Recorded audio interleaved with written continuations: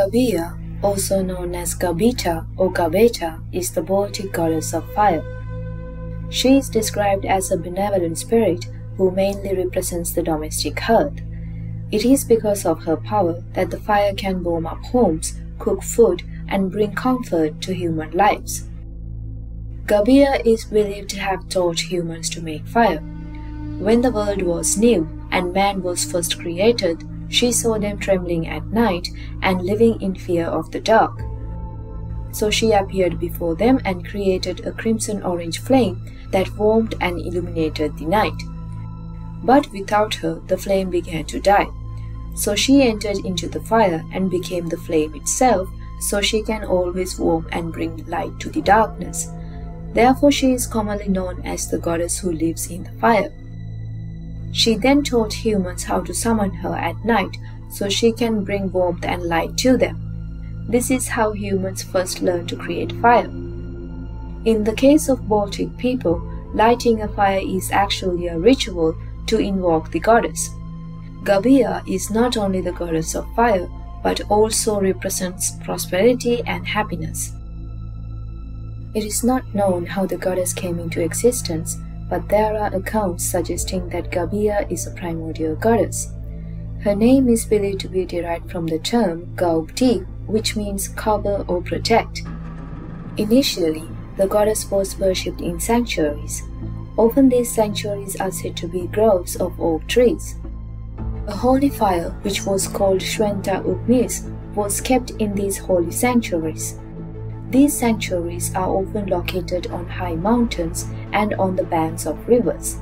The priests of Gabija, known as Vaidilutes, were responsible for guarding this holy flame and to make sure that the flame doesn't go out.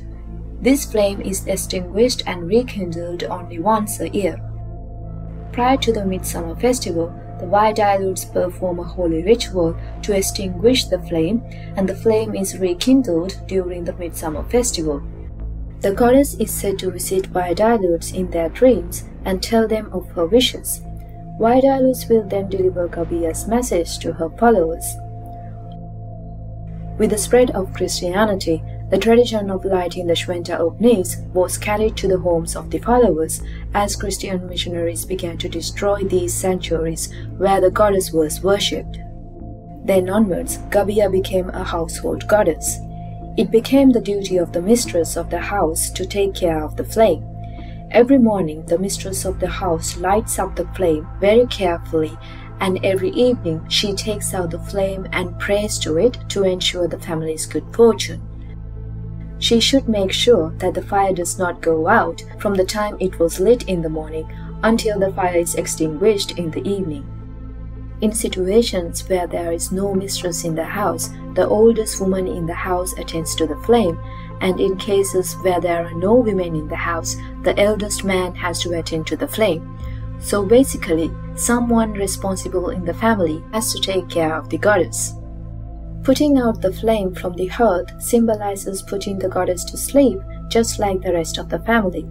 It was believed that if she was awake at night, the goddess would roam around the house, spreading the ashes and coal all over the place. In extreme cases, the goddess would even leave the house and take away with her all the luck and protection she has given the house. So she is greatly cared for, just like a living person, so even when she gets a chance, she won't leave the house because she gets treated well. It is said that the goddess is fond of eating bread and salt, so a plate of bread and salt is placed near the hearth for Gabija. A basin of water is also placed near the stove so that Gabija can clean herself. Taking care of Gabija is done carefully because the goddess is known to take offenses quite seriously. So putting Gabija to sleep is a ritual performed by the household and not just an act of taking out the fire. Ashes and coals should be placed in banks to allow the goddess to sleep comfortably. Only fresh, clean water is used to put out the fire, and it is done gently so as not to harm Gabija's eyes. After taking out the fire, Gabija is politely requested to stay in her bed and not wander around. Acts that will offend the goddess are burning litter in the sacred hearth and speaking harshly towards the fire. Spitting or urinating on the fire is also a great offense against the goddess.